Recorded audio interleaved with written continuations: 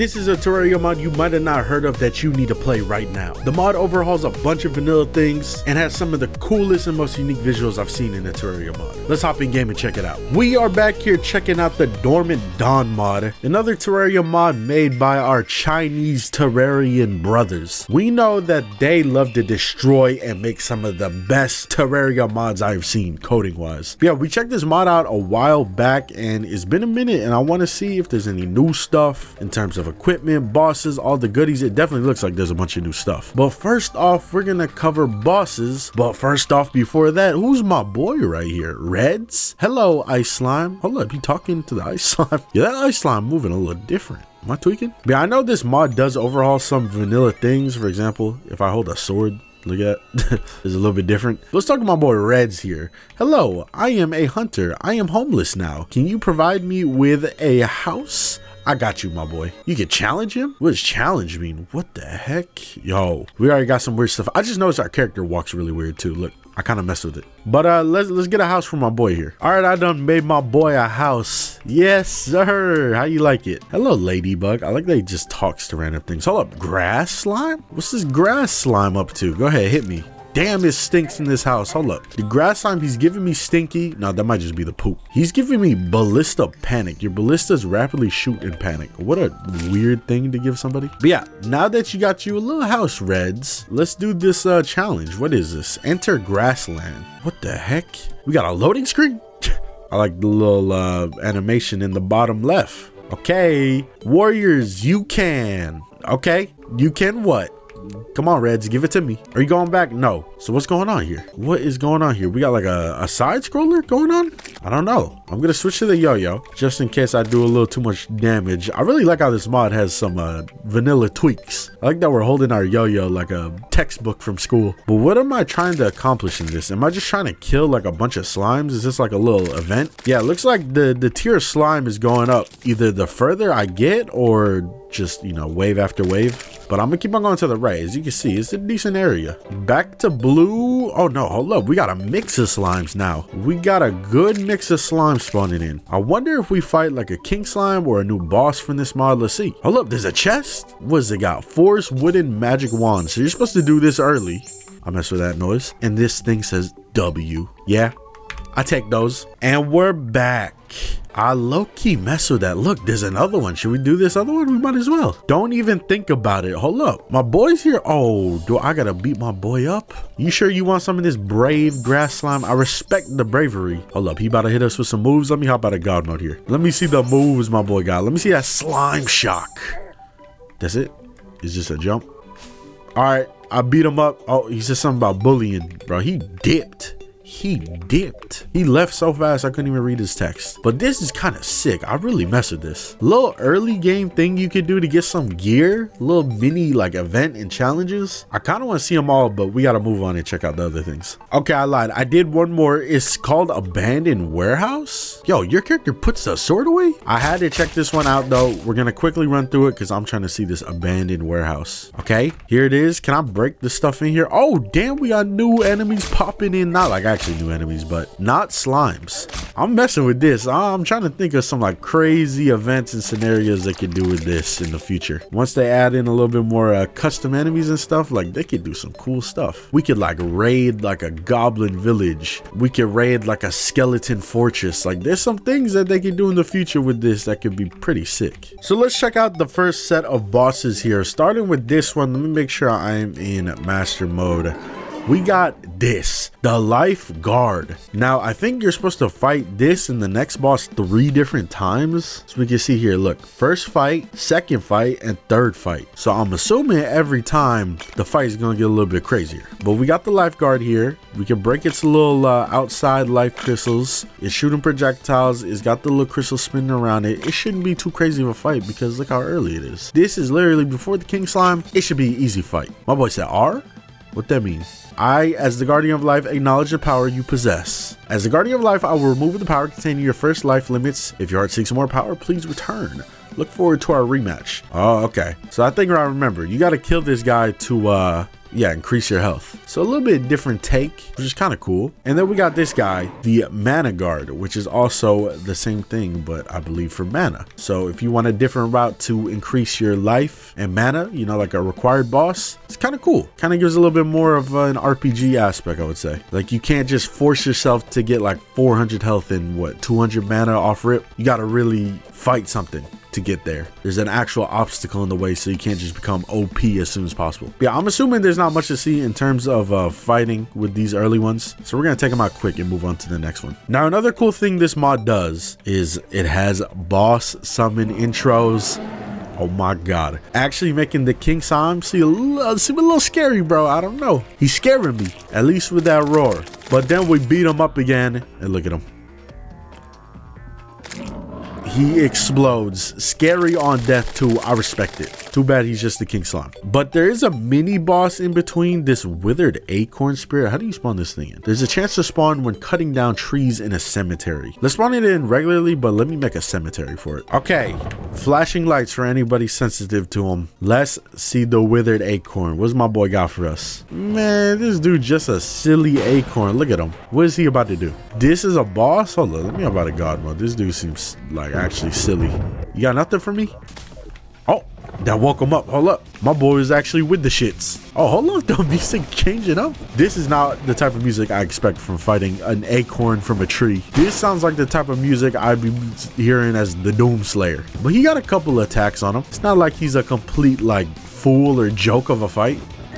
He's got some decent attacks. Like, look at that, homing projectiles. He gets off a couple attacks and then looks like he gets tired and just drops to the floor like that. I still mess with him though. As goofy and tiny as he looks, I mess with him. Cool death animation too. And he also dropped some goodies for us. Look at this. Of course, the Master Mode relic. Dropped a little acorn cannon. Let me get some acorns for this cannon. Oh yeah. All right, let's quickly run through the next phases of the Lifeguard and the Mana Guard boss fight. So what is different from their fight? Okay, they seem a little bit quicker and they got a couple new attacks. This dude is spawning in life warriors for us. Okay, I'm messing with it. He's got a lot more hearts around him too as a little shield. So it's definitely gonna be harder to hit him because you gotta break them unless you got good piercing weapons. And it's early game, so you probably won't have too many piercing weapons. But let us finish him off.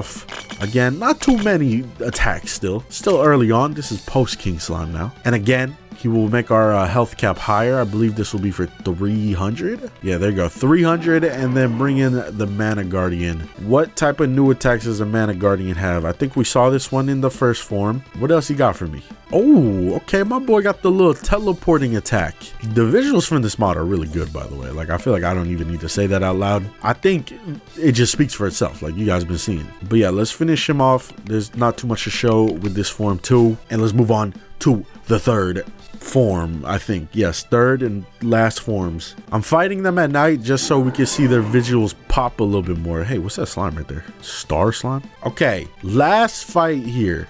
Shooting a lot more projectiles. We got the dash attack, no hesitation on any of these moves. Music is bumping, by the way. I think they both use the same music, but it's bumping, so it's fine. What kind of crazy special attacks do they have to offer? They got way more hearts around them, but other than that, it seems like most attacks are fairly the same. Just a little bit higher health that you gotta go against. But let's finish off the Lifeguard here. I'm having troubles killing it with the Terrarian in God mode, so that might actually be a tough fight in like Master mode. And then let's bring in the Mana Guardian for the final battle here. Summoning in way more projectiles and they home for like half a second. You see that? That's gonna be tough. That's a lot of stuff to dodge. What else? Oh, okay, we're actually starting to see a couple new attacks here. I think visually I like this one better. I don't know, I feel like the glowing blue is just way cooler. I like the attacks too. I think I really enjoy these attacks way more than the Lifeguard. Summoning the little Doctor Strange portals and shooting projectiles through them. But I think that will probably be all the attacks from this boss. Also dead, he's gonna give us his little spiel. But in the meantime, you know, let's go ahead and place the statues down. Look at this relic. This relic is like actually pretty big compared to the regular Terraria relics. It's got an animation on it too, so I'm assuming this one also does. Yo, see, even the relics, the mod changes up a little bit, man. This is a great mod. But yeah, here we go. We're seeing some of the cool little drops that they got. We even got this accessory here. A magic circle will be generated to protect you. And then we got this one. Greatly increase the life regen after being hit. Summons life servants to protect you. Oh man, Some great accessories you get early on here. All right, so as you can see, when I kill the brain, it says the Goblin Legion gains some kind of power. We are getting a new little boss and or mini boss at the end of the Goblin Invasion, which is beautiful. I love me some event changes, specifically when the Snow Legion gets some event changes. That is my favorite thing in Terraria mods, but you know, I like when the Goblin Invasion gets some love too. Yeah, I believe we have to do pretty much the whole event, and then the boss slash mini boss will spawn towards the end. Is it me, or are these Goblin Summoners like way cooler? Or Goblin Sorcerers? The way they're shooting projectiles look way cooler than it normally does. Look at that. Let's see them shoot. Look at that. It's got a better glow. It's definitely the mod that adds that little glow to them. But let us see here what is at the end at this invasion. Come on, what y'all got? A powerful force is approaching. Oh shoot. Goblin Sorcerer Chieftain. Oh, the world shaking. There's gotta be a monster. Oh my god, that would have hurt. So it spawned all the way over here. Oh, it's actually a really tiny one. A little tiny boss. A little bit less intimidating, especially with how much it was like shaking the world. But still, nonetheless, it's a little boss we gotta fight at the end. And this ain't no Goblin Sorcerer pushover, as we can see. The attacks are a little bit more dangerous. It's got 3.4k health in Master Mode. What's it doing? Spawning in Goblin Sorcerers? It's kind of cool. Oh my god. This better be a vicious attack. Oh, so it's the giant projectile. So that's what was shaking the screen. Okay, I think we've seen pretty much everything here. I'll mess with this. Adds a little bit more spice to the Goblin Invasion, and probably gets even harder as you get into hard mode and stuff. Very, very sick. And of course, we got a death animation. What the heck? Was that a martyrdom death animation, bro? Is that supposed to hit you like right before it dies? That's wild, I can't lie. Hold up, talisman damage can be equipped in the talisman slot. Ah, okay, I was wondering what that slot was. And then we got a shadow flame. This is used to make some stuff. Ooh, some goodies. You know, let's just grab one of them. Let's grab a random weapon here, because we're gonna go over the weapons later. But let's grab a random one. Shadow flame staff. Ooh, I'm messing with this. Next up is the Meteor Excavator. What do we got? Oh, we got 10k health. Oh my god, why is he so loud? Turn that down. No reason for him to be this loud. Turning it down did not help at all. So we got a worm boss, and I think I messed with the theme of this worm boss because it's just a giant excavator. And it's made out of meteor too. So the technology there kind of lines up. So far though, he seems like your average worm boss, a little bit cooler looking visually. But I haven't seen any attacks here that blow me away for a worm boss. You can damage him pretty easily. There's no specific spot you need to hit. He's got his probes, kind of like the Destroyer. Any special attacks, or is that all? It looks like that might be it. Oh my god. I forgot how cool that animation was. Okay, I remember that boss now. He was in the original video and he had that insane animation. Hold up. You know we got to check out the relics, okay? Simple relic. I like how his expert bag is a toolbox. And then after that, we have Meteor Annihilator. So let us see what this dude is. Does he have any specific things? No? Okay. Let's bring him in. What does he have for us? Yo, he's just straight up a spaceship. So we got like a little meteor themed set of bosses here. Kind of like how 1.4 was a hollow themed set of bosses, you know, Queen Slime, Empress of Light. We got our meteor themed boys. Got a couple of projectile attacks, the type that you would expect from a boss like this, a little spaceship. But let's start doing some damage and see if he offers anything else. Hold up, knocked his ass out. Oh my god, low-key flashbang me. If I'm playing in like pitch dark and that move hit me, like that might actually visually hurt me. Take damage IRL. But I like how it turned up a little bit. Hold up. My boy turned green and now he's got a little extra attacks. Yo, look at these projectiles. They look so good. It's like they all got like a certain glow on them and it makes them all look amazing. So he's got a dash and he's got homing missiles behind the dash. Okay, these are some crazy attacks here. Look at this. Oh my god. You better have an arena set up, bro, or somehow have flight early from like a mod or something, because that boy got attacks for you. He's got like a little like electric static field around him. I don't know, maybe he's about to malfunction, blow up once we finish him off right here. I'm very interested to see a death animation from this guy. Oh, not even like a crazy one or anything, but just an explosion. Hold up, speak about wings. My boy got wings for us. These are pretty clean too. Like look how I'm moving. And then he gave us a frisbee. Oh my god, this is a pre-hard mode weapon. Kind of insane. It's not doing that much damage, so it just looks insane. It's not like OP. The last and final boss from this mod is the Hellfire Serpent. As we can see, it is post Wall of Flesh, so I'm assuming you fight it down here. Hellfire Serpent, hell That's got to be right. So let's pop it. Oh my god, we got another worm boss here. What you got for me though? Come on, spice it up.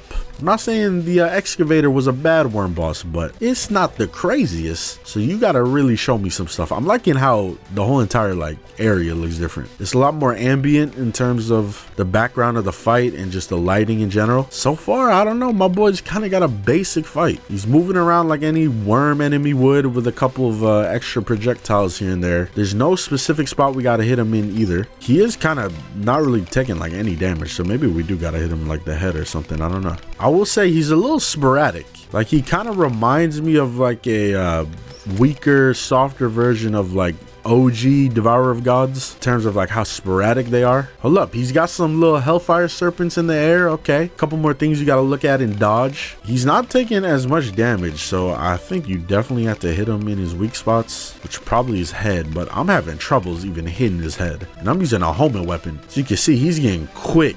Almost impossible to hit him in the head if I wasn't playing in God mode. Oh my god, hold up, my boy just got naked. Hey yo, he lit my ass on fire. Purgatory fire. High temperature causes even obsidian to melt. So maybe at this point it becomes like a timed fight. Like you gotta kill him before you burn to death, because the burning isn't stopping. We have to hit him in the head. Hold up, I gotta take out the zenith, bro. I cannot hit this dude. But this is a pretty cool end of the fight. I respect that. It was a little bit tame though, the majority of it, like the first half. But once that armor breaks off of him, you know, you got a little race till the end before you die. Let's head back up to the surface, place his relic down. Ooh, that one's got some shine to it. He's got a hellfire serpent cub, so we can have a little pet with us. What you got? Damn, that thing is gigantic. And then he dropped his staff. What you got from the staff? Do I let go? Oh no. This is, oh, it spawns in pretty much a hellfire serpent. I was wondering if I let go or not. And then we got a ring that allows us immunity to lava and high temperature buffs. And then apparently if we have the visuals on, if we stand on water, we turn it into obsidian. This is sick. What the heck? It's even got a little like animation with the little sparks and stuff. That's such a cool little detail. It's things like this that this mod does that make me really appreciate it. Grabbed a handful of random weapons here. Let's go ahead and go through them, starting with the Sea Lord Bites. Oh yeah, that sounds like a snack that would be in the Terraria universe. Sea Lord Bites. So it's like a Duke type weapon. It shoots out little shark rons. Cool. We got stone magic bow. Hold it. Press and hold the right button to charge the attack. So we can charge it, and then there's a certain point we gotta like release at for us to do like max damage with it. Kind of sick. We got hell cannon. Nothing crazy in terms of special attacks. It's just a cannon. Can't go wrong with cannons. Shadow Flame book. It is full of history of Shadow Flame magic and goblins. I always like that the goblins are associated with Shadow Flame. Kind of wish that Vanilla Terraria expanded on it a little bit more, because like every Terraria mod literally expands on it, so it'd be nice if the vanilla game would expand on it. We got blood staff. Right click to absorb your own blood and deal more powerful damage. So let's left click. Okay, 101. Shout out Game Raiders. What if I let go? Okay, so it's just a giant bolt that we let off. And then if I right click, oh yeah, look at that. Oh my god. Charge that to 200 and I missed. 200, boom. It didn't insta kill. That's master mode for you. We got the corruption staff here. This one doesn't have any special like right click attack. It's just pretty much like a magic Uzi right here, just letting it go. Flame staff. What you got for us? I really like how the magic weapons are represented in this mod. I like how they all have like a little charge up animation and stuff. Cool attacks too, obviously. Cool visuals. Hollowed staff. What you got for us? Ooh, this one charges me up.